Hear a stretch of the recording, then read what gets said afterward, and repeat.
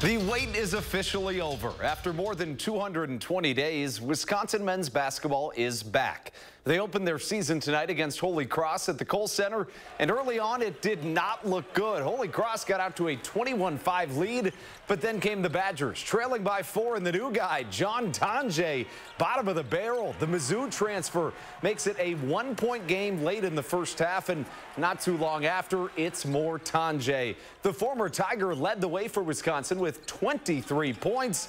Here's one of those threes that gave Wisconsin their first lead of the game, but there was more to it. John Blackwell got his stuff going. He had 16 points, finishes the tough layup, and Wisconsin ends the game on an 80-40 run. Really strong finish. They win it in their opener, 85-61.